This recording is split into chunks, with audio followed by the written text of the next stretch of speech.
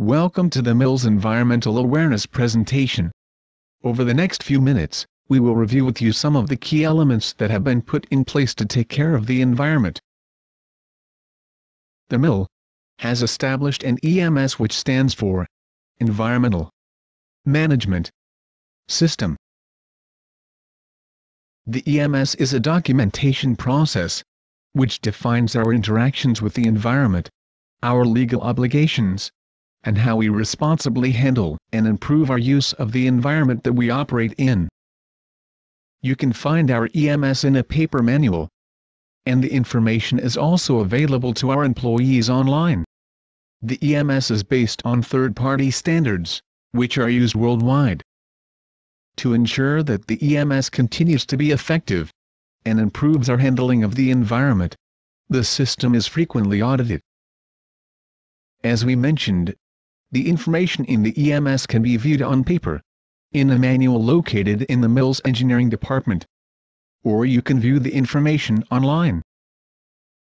To put in place an EMS, the Mill first had to understand how its manufacturing process interacted with the environment, and how these interactions, or aspects as they are called in the standards, impacted the environment. By putting in place an environmental policy, the Mill spelled out the guiding principles it would use to develop its EMS.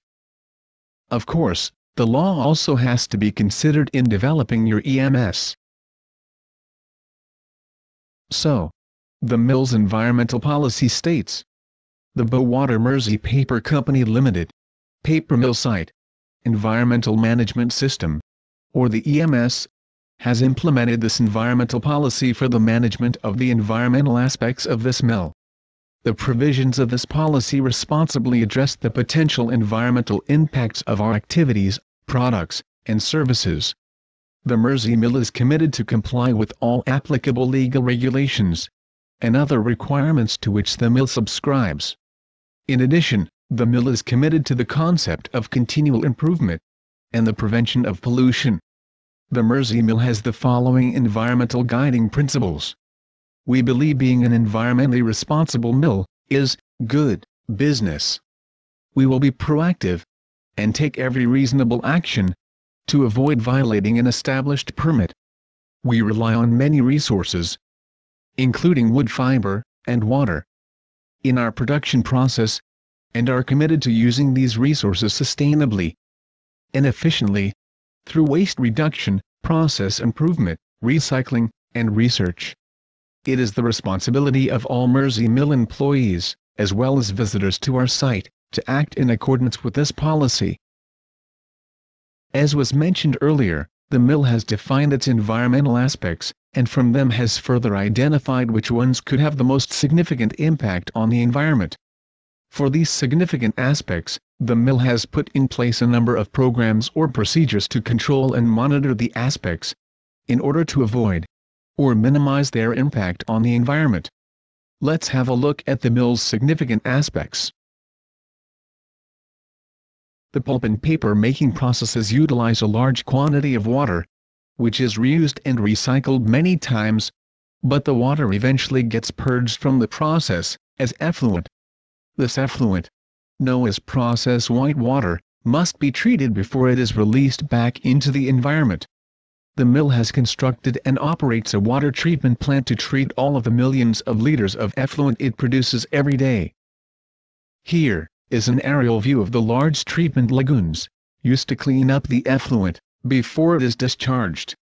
The quality of the treated effluent is continuously monitored and tested to ensure it meets the requirements set by the government. Spills are another class of significant aspects the Mill must manage. There is always the potential for pulp, or untreated white water, to be spilled from the process. Spills may also occur as a result of a release of chemicals or petroleum products used in the manufacturing process. The Mill has taken several steps to avoid having spills. Training is a key component to avoiding spills. Operators are properly trained to run equipment such as tanks, pumps and valves, with computer systems that help to control and monitor the processes to avoid spilling pulp, white water or chemicals. Engineering controls, such as containment dikes, have been incorporated with storage tanks to capture releases in the event of a spill. Even with all these preventive measures in place, one must still be prepared to deal with a potential spill. So, what do you do if you come across a spill? Well, the first thing is to remain calm.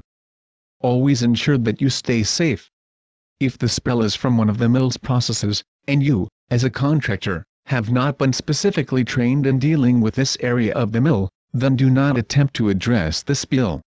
If the spill is as a result of your project and you have the knowledge to deal with the spill, then attempt to do so. We will discuss this point a little further in the presentation.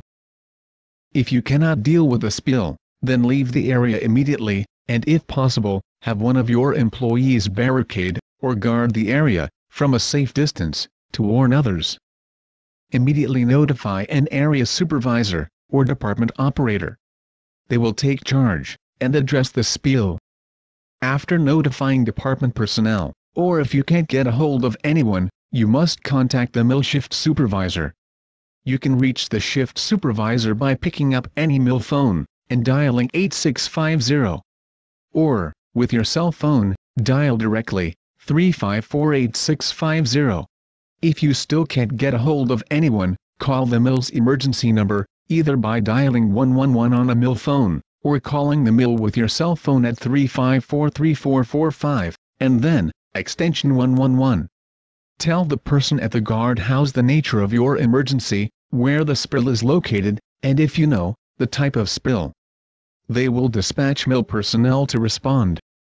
Once you have made sure the spill is being addressed, contact your mill project controller, or your assigned contact, to inform them of the situation. Please do not leave the mill site. You may be required to provide further information. You will be contacted by a mill investigator to collect information on the events you witnessed.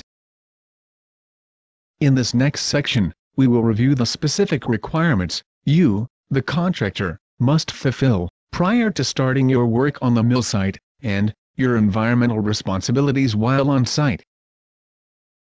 If your project requires you to bring any chemicals or petroleum products on site, then you must submit a material safety data sheet, or MSDS, for the product to your mill project controller prior to bringing the product on site.